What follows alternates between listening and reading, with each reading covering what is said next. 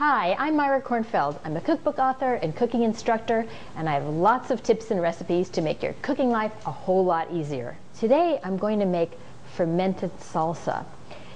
This is such a great way to use up a lot of extra tomatoes or summer produce. It will keep for months in the refrigerator. It's tangy, it's delicious, it's a probiotic, and it's a way to make these delicious tomatoes last quite a while.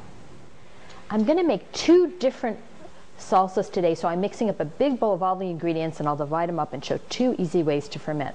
So I'm starting with tomatoes. Really, each recipe is 1.5 pounds cut up tomatoes. You can use cherry or any sliced. I'm using a mix of green market, yellow, and mixed color cherries.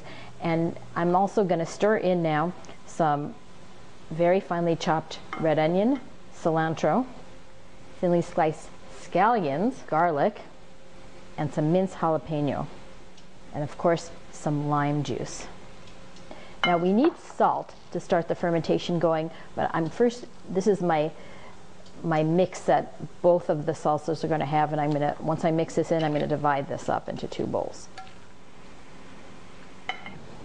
So now, in order to get the fermentation going, now these are short ferments, first of all. It's only going to be 2 days and it's ready to transfer to the refrigerator. We can either do 2 teaspoons salt. This first one has 2 teaspoons of salt mixed in. This second one, we're putting in 1 teaspoon of salt plus 1/4 cup of whey. Let's take a moment and look at whey.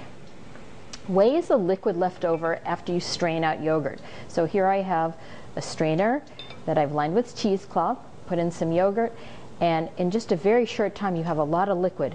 You can take that liquid, put it in a jar, and it's going to last 6 months in your refrigerator. And it really helps start a ferment. It's also very useful for soaking grains to make them more digestible. So I keep some and I use it quite frequently. So for this ferment, the whey will even get the lactobacilli started faster. But either way, they're both good options. My next step is to pack these into 1-quart jars. Just want to make sure there's liquid covering the top, so you got to stuff them in. Look at all this liquid. So I push them down and then I add the rest. Make sure that you've got 1 inch of space at the top and that you have liquid covering the top of the tomatoes, or covering the top of everything really. Now we're going to put the lid on tight and keep this at room temperature just 2 days.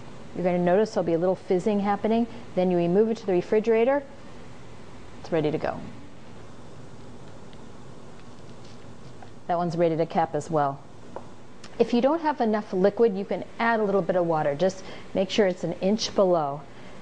These are such fun salsas. 2 days, they're ready to go.